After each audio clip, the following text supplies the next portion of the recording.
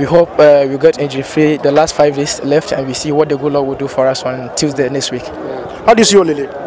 He's a wonderful goalkeeper, and we hope he will bring quality for us to win the game on Tuesday next week. I know them a bit because we played with them in 2010 AFCON, and we played with them before the 2013 AFCON, a warm-up game in Qatar.